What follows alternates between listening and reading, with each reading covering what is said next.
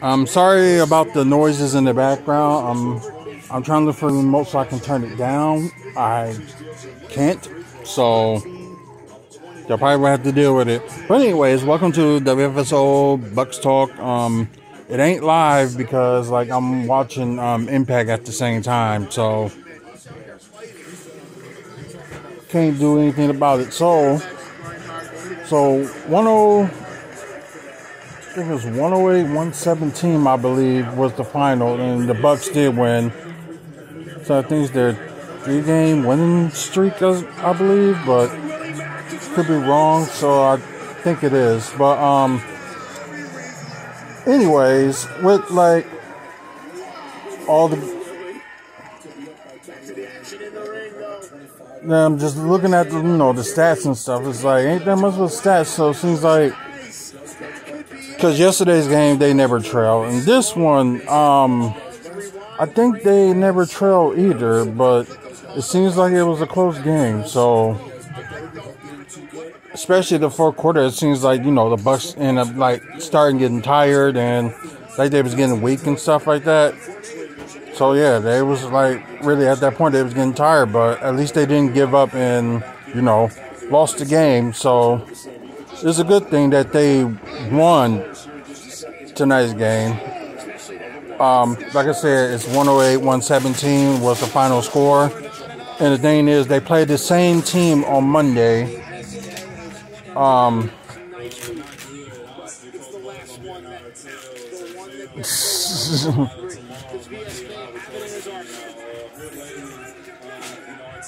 So yeah, I guess he's like Bobby Ford just pointed out. It's just like they got to do better when they close the game. But at least they're starting to get back on point, Right, exactly. And that's the main thing, was that they had some pretty shitty games, and now it's time to turn it around. Right. So, yeah, the sad thing is just like the Orlando Magic didn't get that much help from their starting five, but like it looked like almost everybody that played today from their, from their starters to their bench actually scored at least like some points. Of course, Cole Anthony was out because of injury. But, let's see. Jalen Suggs, who had 14 points, 4 assists, 6 rebounds, 1 steal, 2 of 7 from the 3. So not a good scoring night for him, and 4 of 15 from the field. So yeah, he probably only one of the starting 5 that scored like in double digits. The bench did something today, so probably the bench is like the thing that was, that kept the team going. You got Chuma Okoli with 13 points. Sorry. There you go. 13 points, 5 rebounds, 1 of 4 from 3, 6 of 11 from the field. So not good with the 3-point, but it did okay with with the scoring. RJ Hampton I think he had this. Oh. I didn't see that. That was me. All I did was see that. Yeah, that's just her. She's just not in the good place. Sorry about that, but RJ Hampton, like I mentioned, 19 points, 1 steal, 9 assists, 5 rebounds, 5 of 9 from 3, so he did pretty good with 3 points. Overall, 6 of 12 from the field, so that's pretty good. So he kept the team going.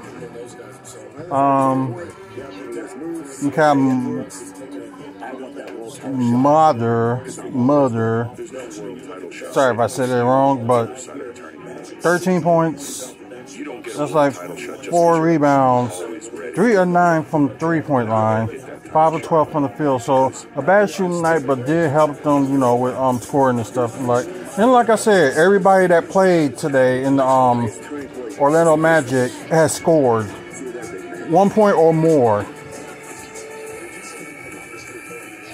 So yeah, the bench really, you know, did something. Now let's look at the Bucks. Chris Middleton, 13 points, 8 assists, 5 rebounds, 3 of 5 from 3. So he kind of cleaned that up a little bit finally. 4 of 9 from the field. So he didn't score enough like normal, but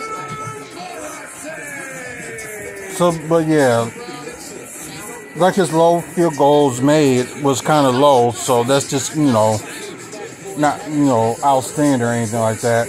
Giannis Antetokounmpo with the game high of 32 points. Had 3 blocks, 2 steals, 5 assists. Probably need to be a little bit better at like passing.